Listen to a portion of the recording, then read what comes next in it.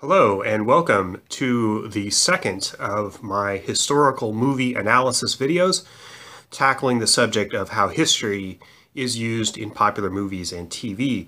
My first was on Westworld, the popular HBO show.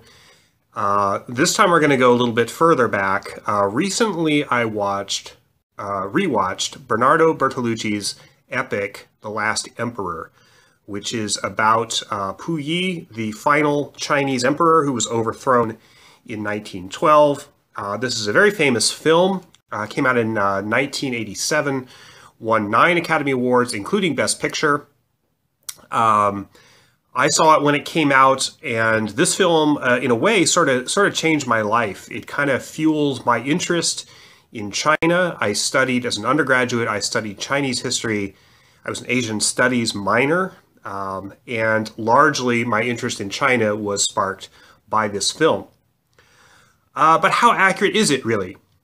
Well, for what they show, it's actually fairly accurate. But the catch is that they leave a lot of stuff out. And the omissions themselves kind of distort the story of The Last Emperor. One thing, you can't separate the film from how it was made. It was the first Western feature to be able to film in the Forbidden City, which was the traditional palace of the Chinese emperors. And this was one of the first Western films, period, that was filmed in People's Republic of China.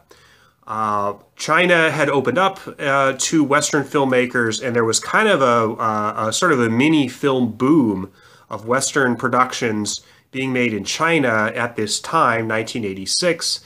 That year, Steven Spielberg's film Empire of the Sun was filming at exactly the same time in Shanghai. So a lot of films were being made in China. To make use of this location, the Forbidden City, which is a spectacularly visual location, naturally the film is skewed heavily toward depicting Puyi's youth and childhood, which was spent in the Forbidden City. And then it kind of skims over the rest of his life, basically. Dwelling mostly on his time as the figurehead emperor of Manchukuo, which was a puppet state set up by the Japanese. The film's based very heavily on Puyi's autobiography and also a book which is referenced in the movie itself called Twilight in the Forbidden City, by Reginald Fleming Johnston. Johnston, of course, is the Peter O'Toole character.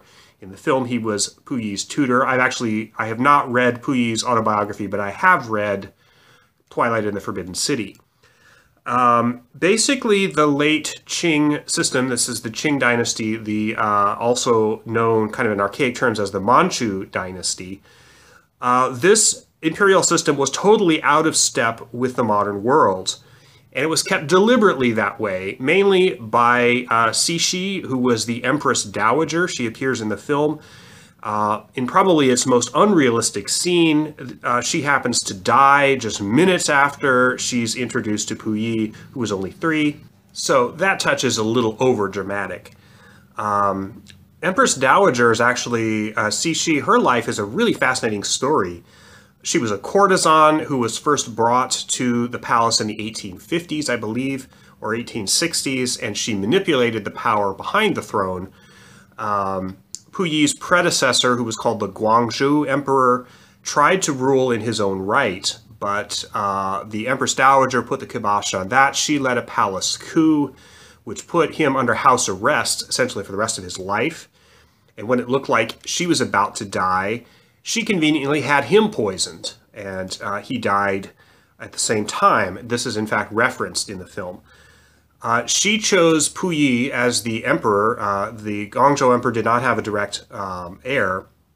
She chose Puyi, just a child, a toddler, in fear that the emperor that came after her would initiate reforms, and she hated the idea of reform more than anything else.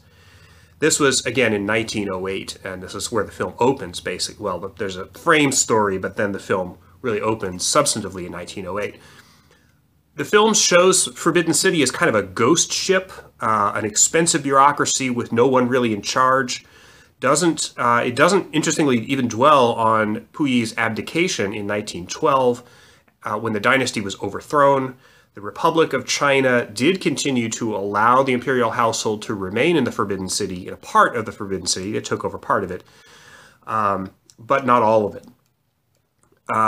What the movie does not go into, interestingly, is that in July of 1917, the monarchy was briefly restored. This was done by a warlord called Zhang Jun. Basically, China had splintered into an anarchic society with warlords vying with each other for power.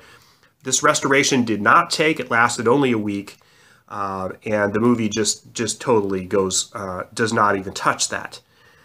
I think the movie does depict accurately Puyi's kind of twisted childhood, but it doesn't really get into exactly how warped he was. Puyi had no moral constraints whatsoever. He would have servants beaten just for the hell of it. These were mostly eunuchs who were the courtiers who were castrated. These men served at court. This was a long tradition in imperial China. So the movie is accurate, I think, in that because no one really brought him up, Puyi could not do very, very simple things. He didn't know how to tie his own shoes. The movie shows us that. He couldn't use a toothbrush properly. He was this weird, pampered kid that nobody really cared about for his own sake. They took him away from his mother. He was somewhat close to his brother, which is shown in the film. But the movie does, I think, get that emotional dynamic correct. Probably my biggest beef with the movie is that it tries pretty hard to make Puyi into a sympathetic character. It shows him, played brilliantly by John Lone as an adult, shows him as kind of this innocent waif who's never really had a normal life. Actually, Puyi was kind of a monster. I already mentioned that he had servants beaten frequently. He would beat his wives. There was some evidence that he was a sadist. Certainly, he supported Japanese abuses before and during World War II. The second half of the film, The Last Emperor, really centers on exactly how complicit he was in these abuses in Asia. Puyi wrote his autobiography, one of the source texts of the movie, remember, to kind of exonerate himself to the extent possible. Naturally, he downplays his involvement with the Japanese. He made, in his autobiography, the incredible claim, which is in fact debunked in the movie, that he was kidnapped by the Japanese in 1931, taken to Manchukuo against his will. That is not true. The Japanese took over Manchuria, which is northeast China, in 1931, really, in some ways, the beginning of what we call the Pacific War. Puyi was deeply involved in plans to remake Manchuria almost as a province of Japan. It was a puppet state, and this is all sort of paraphrased in the movie, but the general gist is pretty accurate. He did become emperor of Manchukuo in 1934. Basically, the state was all for show. It was, and the movie, especially the director's cut of the movie, goes into how the cabinet, for example, was stocked with lackeys who worked for the Japanese, especially in the opium trade. The Japanese got millions of Chinese in Manchukuo hooked on opium because it was an easy source of cash. That's accurate. Some major things that the movie leaves out. Puyi's wives. The film makes you think that he had 2 wives. There were only 2. In fact, he was married 5 times, counting that secondary consort thing that they go into. His 4th wife, a woman called Li Yujin, she married him in 1943 when he was emperor of Manchukuo. He was 37, she was 15. She was selected in a photo bride show, and in fact, she dished to a newspaper in 1997, only a few years before her death. Really fascinating story, and I'm going to put the link to that story in the information to this video. Second big thing the film kind of glosses over is his sexuality. Now, sources conflict on this. The movie obliquely suggests that he's gay. Bertolucci's forte as a director is showing sensuality on screen. He's most famous for the film Last Tango in Paris, which is recently in the news. There's suggestive scenes in this film with the eunuchs, like there's the whole scene where they're playing with the sheet. It's not directly erotic, but it's very suggestive. And Pu Yi is also shown playing sexually with his first two wives. So he may have been bisexual. Some people close to the real Pu Yi insist that he was gay and he had a male concubine, while other sources dispute that. Another theory is that he simply just didn't really have much sexual function at all. This is the story that Li Yujin tells us in that article from 1997. She claims that Pu Yi had sex twice in his entire life, one time with her in the 1950s. Is that true? Who knows? I don't know how she could know that, but, who knows? Maybe she did. I wasn't married to him. She was. But clearly he did not have children. He may have been impotent.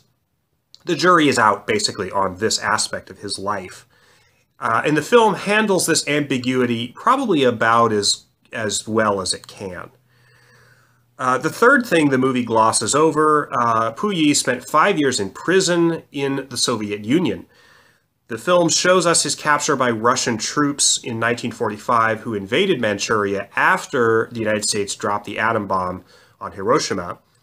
Mainly the Russians did this to grab territory before the music stopped. They knew the war was going to be over soon and they wanted to get on the board in China before that happened.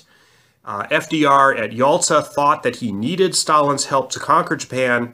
That turned out not to be the case and was a major problem for American foreign policy. But anyway, I digress. The commies, basically, they captured Pu Yi, they kept him on ice for 5 years in Siberia, and then when Mao came to power, they shipped him back to China. 10 more years in prison, then he's released, he became a good communist.